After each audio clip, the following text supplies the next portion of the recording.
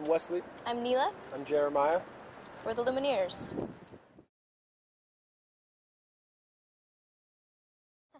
We're actually sitting pretty right now. We were traveling in a Ford Windstar Soccer Mom style minivan for about the first year of our touring experience, and just like a couple weeks ago we upgraded to a 15-passenger.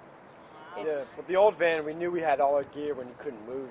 That's when you knew you had everything. Yeah. Everybody was sitting in the captain's chair at all times like this, and there was a keyboard running through the middle of the minivan, and we had a tule on top to hold some of our clothes and stuff like that.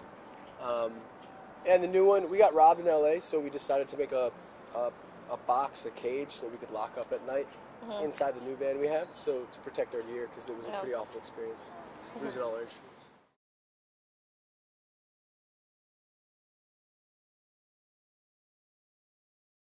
Sure. It was just less money, so I think that and the scene itself was a lot more welcoming. The mentality of the New York bands that I've encountered was very dog-eat-dog and elbowing each other out of the way.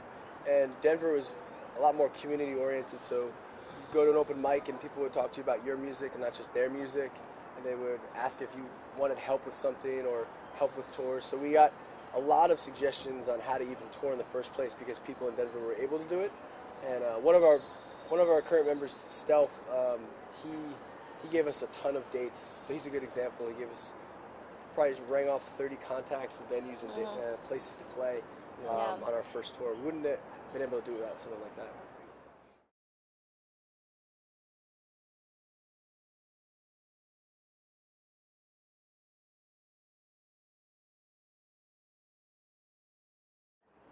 I think they stole all the glory. There's nothing left. Yeah, I think people are taking it a little more seriously. I'm sure. I think we stay away from that stuff because it's for other people to decide what you sound like. So if you go ahead and say you sound like somebody, you're going to pigeonhole yourself.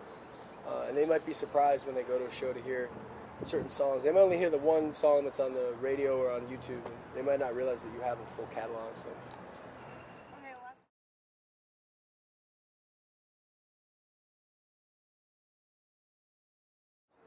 I think it's all a learning process.